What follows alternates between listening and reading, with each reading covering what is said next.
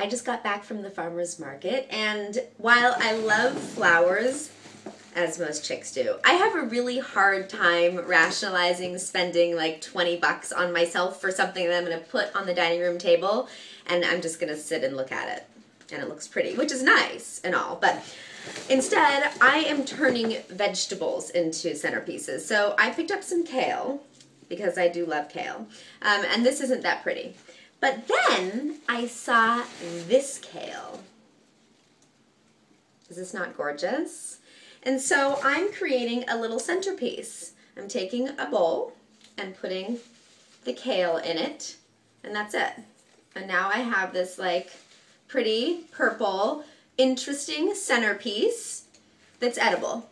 So in a couple of days when I'm ready to eat it, I'll just pluck it out of the bowl and there goes my centerpiece, but that was fine. It was a buck for this gorgeous multitasking vegetable. So next time you go to the farmer's market or just the grocery store, if you see a vegetable that you've never seen before, or even one that you realize, oh my gosh, that's actually gorgeous, buy it. Ask them how to prepare it. I've never seen this purple kale before. This green kale I'm used to. You can even make an interesting arrangement by combining the two. It's pretty. But ask about it and buy the beautiful vegetable and then take it home and play with it. So you have something pretty and then something delicious to eat later. So that is how you turn your vegetables into a centerpiece.